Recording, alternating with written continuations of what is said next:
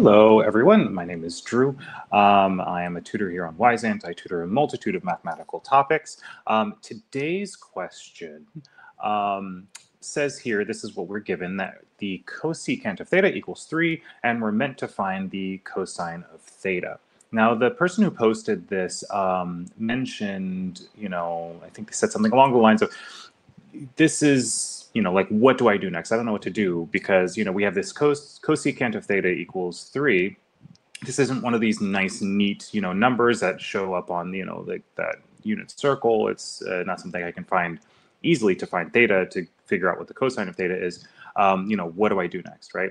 So what I usually tell a lot of my students here in this case is when you're met with a problem like this, where it might seem a little bit daunting, where it might seem difficult to know where to start or where you're supposed to go, the best thing you can do usually is just start working on it. And what I mean by that is any little thing that you know how to do, that you know how to simplify, you know how to change around and move around, go ahead and try it and see if it works. You could be working on it for a little bit, but it will usually reveal something to you as you do it. So for instance, in this case, what I mean here is we're given the cosecant of theta, right?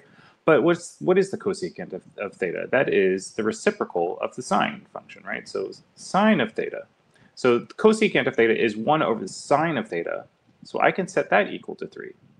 So now we have this in terms of sine. So I can actually represent it this way. So sine of theta equals 1 over 3. So now I have the sine of theta. And I can use that to find the cosine of theta. And how would I do that? Well, let's consider a triangle, right triangle here. Let's call this theta, this angle here. So since I know the sine of theta, which is 1 over 3, and the sine of theta, so cosθ, is the opposite over hypotenuse. So the opposite 1 over the hypotenuse 3. So now I know this is 1 and I know this is 3. So all we're missing is this one side of the triangle. And of course, this means that we're going to be using the Pythagorean theorem, or Pythagoras' theorem. So x squared, which is one side, plus 1 squared, which is equal to 1, equals the hypotenuse squared, which is 9.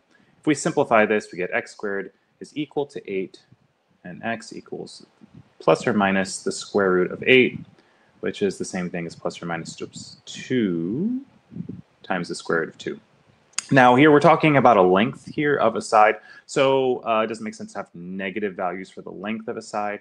So we're just going to leave that as a positive one. So we're just going to let that be 2 times the square root of 2.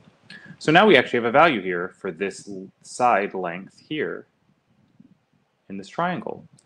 But now that we have that, and we have our theta here, we can figure out cosine of theta. So again, so cosine is adjacent over hypotenuse. So cosine of theta, in this case, is adjacent here, which is 2 times the square root of 2 over the hypotenuse, which is 3. Oops, not here. So this is your answer.